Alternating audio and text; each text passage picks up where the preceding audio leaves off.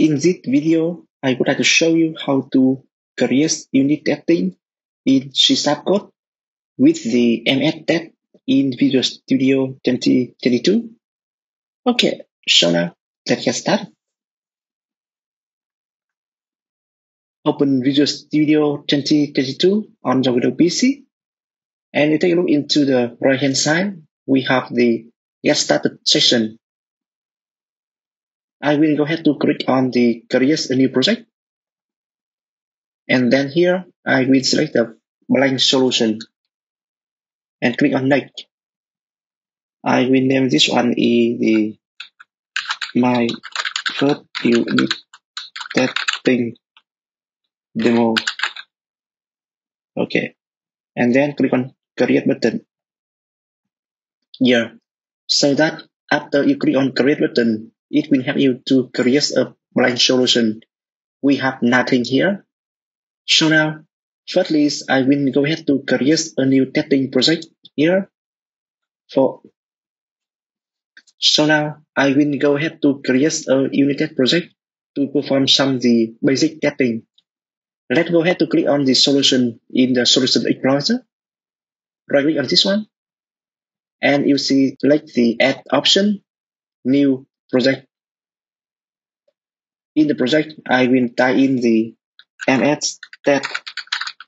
I will select the first template, MSTest project. This one will be support for the .NET Core and C#. Here, click on Next button, and then I will enter the name for this testing project, my testing project.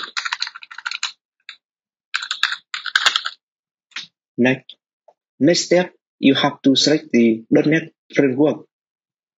Basically, it will support for the .NET Core 3.1, 5.0, 6.0. I will select the latest version for now, 6.0. Click on Create button. Here, and you see here, this is the unit testing project has been created. Alright, so we have a project is my testing project, and the namespace is my testing project as well. We have the test class. Inside the unit test one class, we have the test method. So here, let's keep this one by default, and then I will perform some of the testing here. I will define some the number and perform the testing to do the comparison. Integer or even float. Number 1, 5. Float number 2, 86. And I will define the float expected. It is 11. Okay. And the next step, I will have the actual. Yeah, okay. And then I will do the comparison. I will have the results.are equal. We will do the comparison for the expected and the actual number. So here, in case if the expected number is equal with the actual, so the test case will be passed. Otherwise, it will be fail. Okay, so now let's save this one. Let's build the solution. You can right click on the solution and click on build solution option. You can also right click on project name in case we have multiple projects in the solution. So you just want to build the code for this project, just right click on the project name and build option. The same thing, you can select the build option on the menu, and then you select the build my testing project. Yeah, review, clean, and pack. Yeah, so here build. Okay, alright. Next step, I will run the testing. You click on the test on the menu, and then you can select the run on test.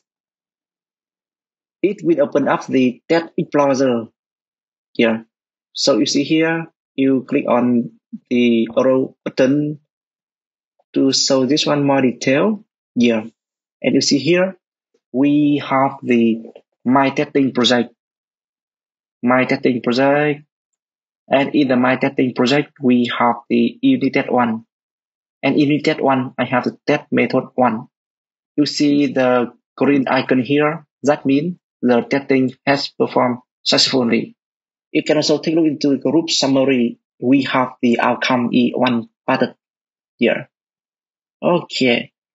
So here, in case I want to modify some the value here, for example, I will modify the number 1. It will be 4. So that means for now the actual result will be the 10. We do the comparison between 10 and 11 so that it will be difference. That means after we perform the testing, the result will be failed. Okay, so here, run it again. Here, and you see here, we have the test result is failed. Here, let me duplicate this one. I want to create one more method here. Method number 2. The same thing, I will have the number 1 is 10. It would be 4. And the number 1 here. Okay, save it up. And I will perform the testing again. Firstly, I will build the project. Click on build option and select the build my testing project. Yeah, it will succeed. And then you take a look into the test explorer window. Here we have some the option. The first one is run on test in view. The second one is run the selected testing. Repeat let run fail test case. And next we have some the total test case. The total test case pass. The total test case fail. Yeah. The next step, we can open the playlist file for testing. And this one is for live unit testing window. Yeah, we can click on this one. For example, it will open up a live unit testing window. You can click on start button for live testing. Yeah. And you see here, we have the test result is failed, but we have only test method 1 is running. Okay, let's close this one. You take a look into the shortcode. We have missing the test method. Yeah. Copy this one and paste it here. We need to have the test method class to indicate that this is the test method. We have to perform the testing. Yeah. Okay, so you see here, after I copy the test method here, it will display the test method 2 in the test explorer. Yeah. If I delete this one, save it up. Yeah, and it will be disappear. Okay, alright. View it again. Review the project. And after that, I will run on test here. So you see here, we have the test method 1 is fail and the test method 2 is pass. Yeah, okay. And in case if I want to run only the test method 2, I can select this one and right click on it, select the run. Yeah, so that I can see the test result of the test method 2 only. Okay, alright. So that's all for today's lesson.